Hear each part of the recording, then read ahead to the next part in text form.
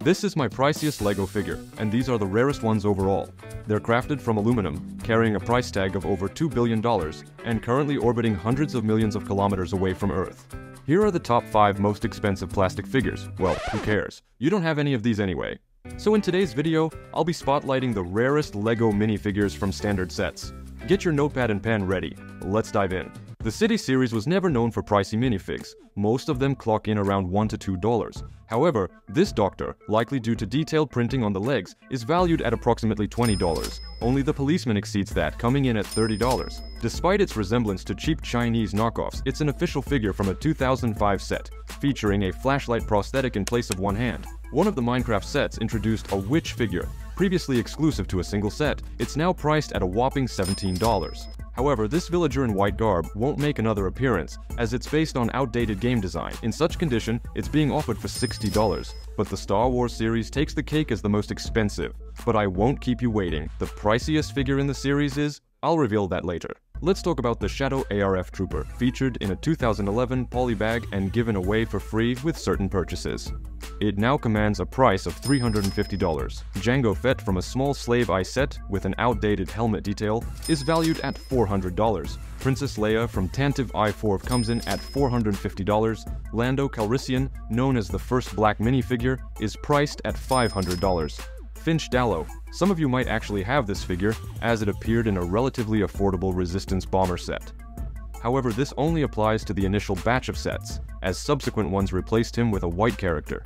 If you own this dark-skinned guy, know that it's worth $970.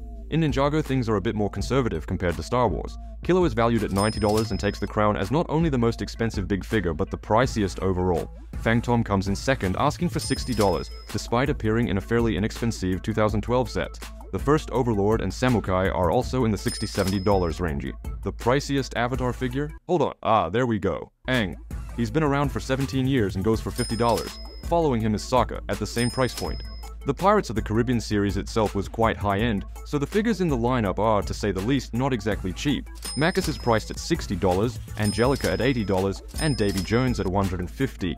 Despite typically being reasonably priced, blind bags containing minifigures house some of the most expensive figures in history.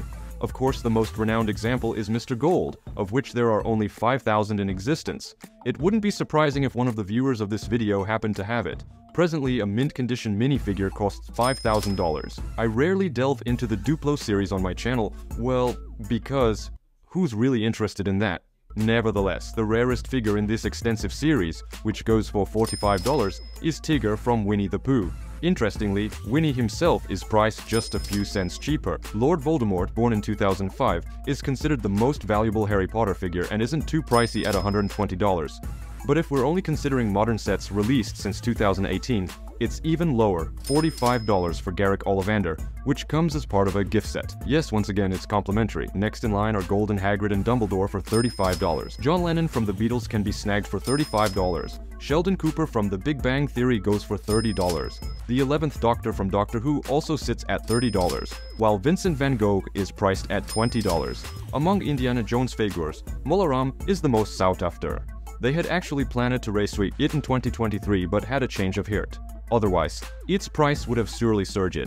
As it stands, it remains within the $40 range, while Harrison Ford in costume goes for $30.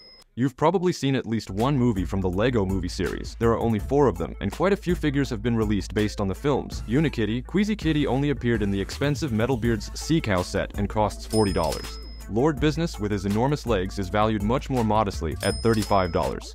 Disco Batman can be purchased for $180. Nightwing goes for $75, and the Magnificent Bane for $88. Harley Quinn from the second LEGO movie, which we all know is taken from Suicide Squad, is priced at $160. And in second place is Batman himself, but this time for $45. As for the most expensive figure from the Ninjago movie, it's no name. I checked, the character's name is Nancy, and she appeared in a not-so-expensive set with that name. Why she's at the top of the list, I don't know, but her figure is valued at $35 on the general market. After her is Angler for $30. And of course, Lord of the Rings and the Hobbit. Grima Wormtongue is the highest paid character from both themes, as he typically sells for $150. And at one time you could only get him by buying the Tower of Orthanc set, Aragorn in this attire is priced at $85, as is King Theoden. Mouth of Sauron is offered for $100. Saruman, Merry, Dane, Ironfoot, and Radagast are around $80. And of course, the Cave Troll, although it costs less than all the previous characters, is $70. Professor Brainstein from the relatively little-known Ultra Agent series, in its base configuration and excellent condition, can be purchased for $90. Twitch from Toy Story goes for $80, and Chief from the Ancient Rock Raider series goes for a whopping $450. The thing is, the latter only appeared in one pack. There are no more expensive figures in the series. There are a wild number of expensive figures in the superhero genre, but the reason for their high prices lies in their limited edition release at events. So these cases don't fit for today's video. If we're only considering regular figures, then at the top of DC's list will be, of course, the Joker, Heath Ledger version from 2014. He's priced at $95. Next is Reverse Flash, which surprisingly appeared in a fairly small set. The entire set had a price tag of $30 on the box. Batman in a similar outfit costs $60, and the red cowl with the tactical Batman costume is $45. Speaking of Marvel, the most expensive character among regular sets will be Tony Stark from the recent Hulkbuster set. The set itself is one of the largest sets in history. So if, for some reason, you dream of adding this maximally mediocre figure to your collection, you'll have to shell out $200. Next up is the Silver Centurion from the Polybag for $100, Iron Man statue for $95. Iron Patriot for $90, and Ronan the Accuser for $80.